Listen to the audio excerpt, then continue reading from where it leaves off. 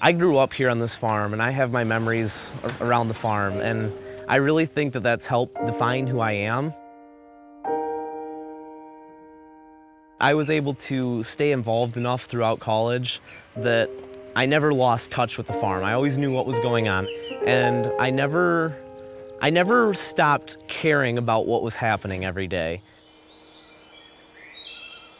And I think that's what really was one of the main things that set me off, that I really wanted to come back home. So our farm motto is live the dream, work to succeed, and we all try to embody that with everything we do. I was always a big dreamer, right from meeting my wife here and working with the registered Holstein. We have about 65 cow registered Holstein farm. We raise all our replacement heifers and sellable calves. The first year the Herd of Excellence came out, we received the Herd of Excellence. It was probably one of the biggest success moments in my life, being recognized by the National Holstein as one of the top homebred herds. Just a passion for the Holstein animal, the Holstein cow, and developing pedigrees and seeing when calves are born and seeing them grow up and develop into a beautiful cow.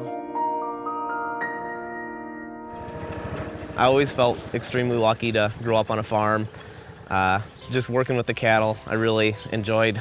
Really got a lot of work ethic out of it, really a lot of self-confidence. I take pride in what I do. Wouldn't have traded it for the world.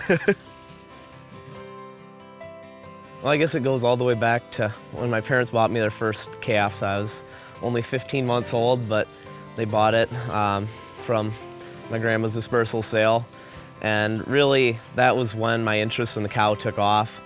Actually, Chariot here goes back to Charlie and my first cow, so it's become quite the cow family for me.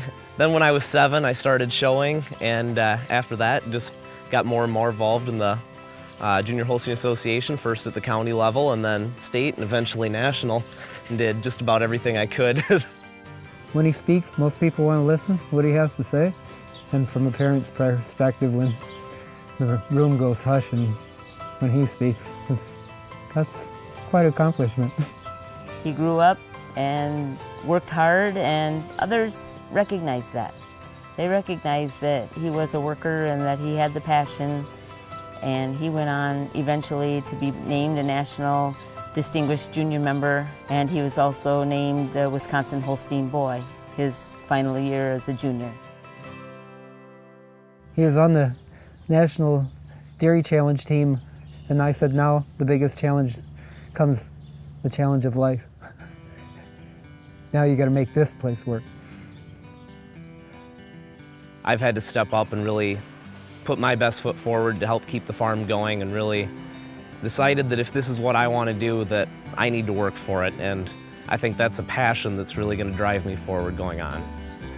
For the last couple years, I've played the devil's advocate. I've thrown at him many scenarios. I never wanted him to come home because he felt he had to come home. I wanted him to come home because it was what he wanted to do. Dairy economy right now is not the greatest to be looking to advance, but we can't always pick the situations. So probably the registered end is going to be a big plus on this place. Obviously, making milk is the whole core of the dairy industry, and I think the Holstein cow has really been bred and developed as being the perfect milk-making animal, and has been tremendous for us in being profitable with our management style. I think what really makes the registered Holstein cow the perfect cow is that we as breeders can decide what we want to work with and then really choose how we manage with her. Kind of find a niche that I want to work in and really develop that to bring more value to my operation. He'll always be my little boy. I just want him to be able to look back and be happy he made the decision he did when he was 22 years old and fresh out of the gate. that he can look back and say it was a good life.